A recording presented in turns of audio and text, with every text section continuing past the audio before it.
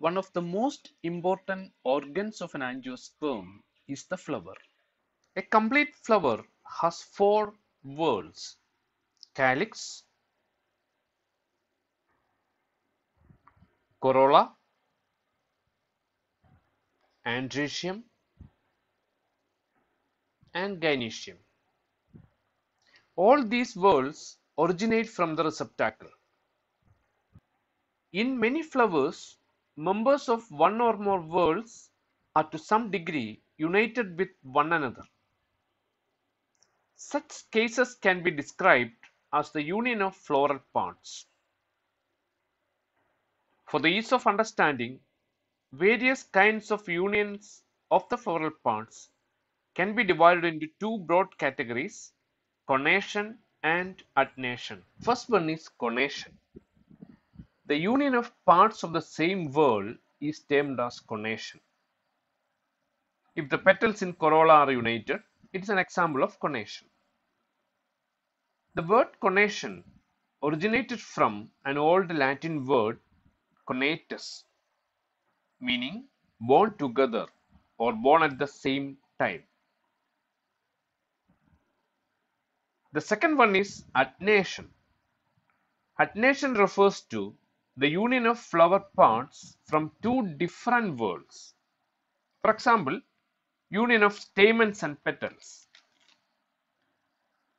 The word adnate originated from the Latin word adnatus, meaning to grow upon.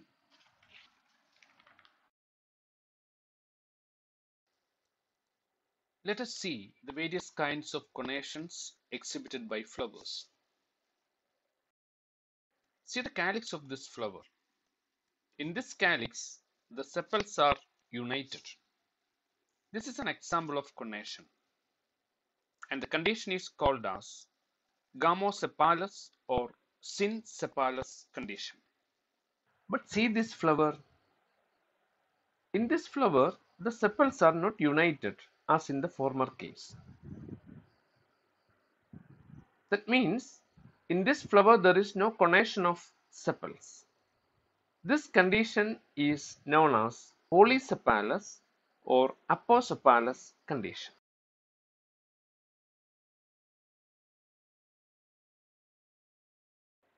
Conation can be seen in the corolla also. See the corolla of this flower. Here the petals are fused. Only the distal ends of the petals are free. The other parts of the petals are united to form a corolla tube. This condition is known as synpetalous or gamopetalous condition. In this flower, the petals are almost fully free, but their bases are fused. Or we can say that the petals are basally connate. If the petals are fully free, as in this flower, the condition is known as apopetalous or polypetalous condition. Remember, in a flower with polypetalous condition, there is no conation of petals in the corolla.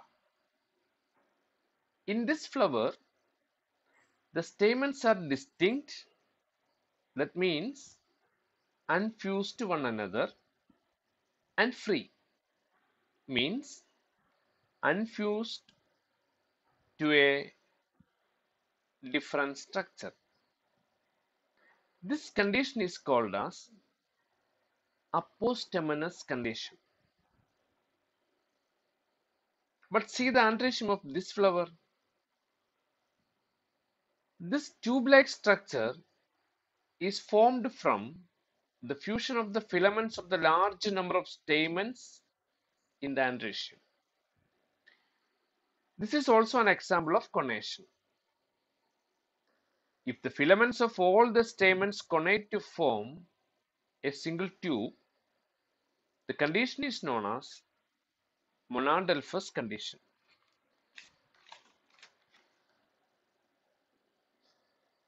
Here in this flower, The androecium contains 10 stamens. Out of the 10 stamens, 9 are fused to form a bundle, and one stamen is free. We call this condition as diadelphous condition. In this flower, there are a number of stamens. The filaments connate to form several distinct bundles, and this condition is called as polyadelphous condition.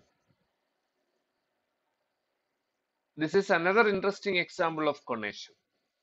Here, the anthers of all the stamens are united, but the filaments are free.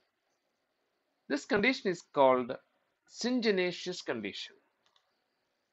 In this flower, stamens fuse completely through filaments as well as anthers.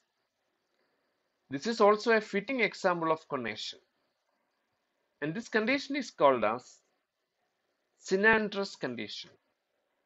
Conation can be seen in the gynoecium also. As you know, carpels are the units of gynoecium. In some flowers, carpels are free.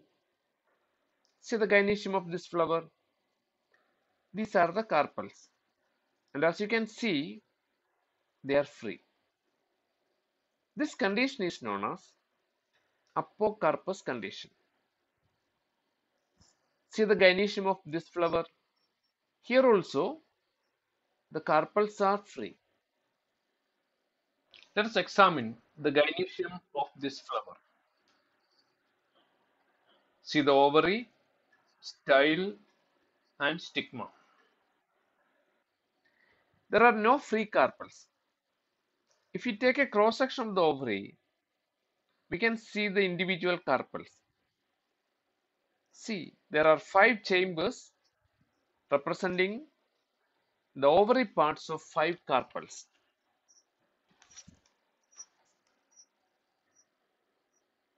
As you can see, the chambers are fused.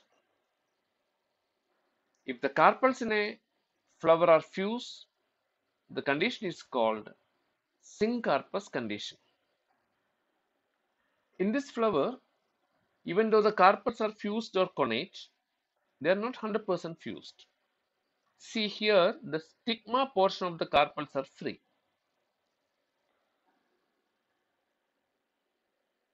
A syncarpous condition where the stigmas are free is called synstylovarious condition. See the gynoecium of this flower. Here the style and stigma are free, and only the ovaries of the carpels are fused. Such a condition is referred to as synovarious condition.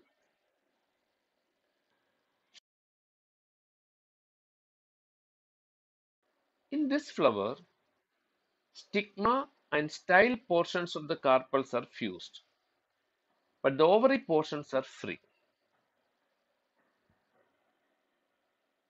We can use the terms subapocarpous to denote this condition.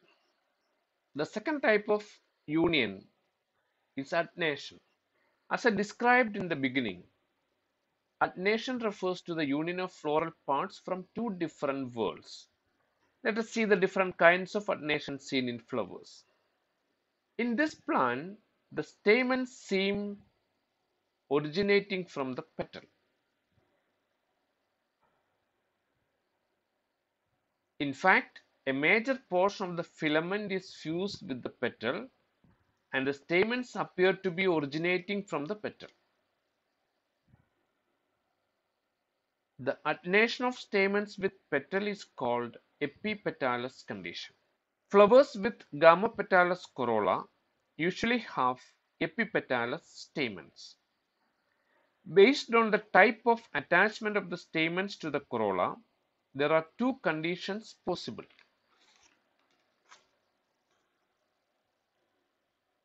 In this flower with a well-developed corolla tube, the stamens can be seen protruding beyond the corolla, and the stamens are said to be exerted or phaneranthus stamens. But in this flower, the stamens are hidden in the corolla tube. and they are called as inserted or cryptanthrous stamens. This flower shows another type of adnation. Here the anthers are fused with the stigmatic region of the gynoecium. The fusion product in this case is called gynostegium. See this flower. Here the stamens and carpels are fused. The fusion product is known as gynostemia.